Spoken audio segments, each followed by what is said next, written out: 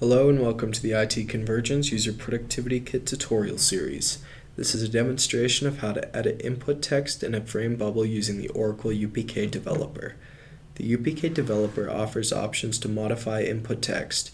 You can add additional entries to be displayed in the Know It and Do It modes, replace input text in all three modes, delete entries, change the default entry, or clear the string input list. In addition, the available options allow you to have multiple concrete entries, which are specific text that can be entered, and several meta entries, which allow for a range of non-specific text in the Know It and Do It modes. After recording a string input action in a topic, you may decide that you would prefer other text to be displayed in the action. To replace the input text on the current frame, select the string input option icon and choose Replace Text from the Frame Properties tool pane. Enter the desired text and click OK. By default, every string input action has two entries listed in the input text list: the text you entered and something. These entries restrict what users can enter in the Try It mode to exactly the text that you entered, while still allowing users to enter any text in Know It and Do It modes. If you want to add additional possible entries for the Try It mode, or use the anything or blank entries, you can delete the something entry. Also, if you would decide not to use concrete entries, you can also delete them.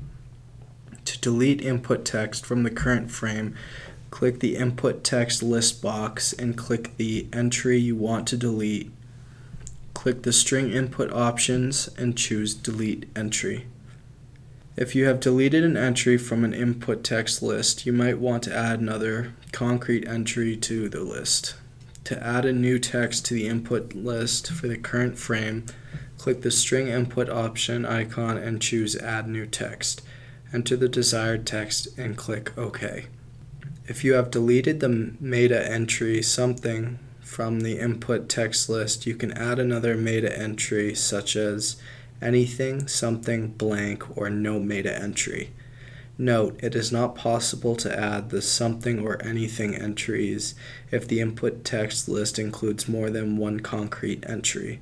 Also, you can only include one meta entry in the input text list for a string input action.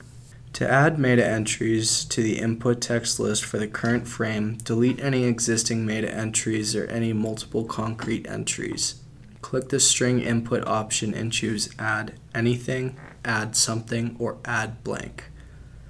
After recording a string input action in the topic and adding a new text, you may decide that you prefer to use one of the new concrete entries as default.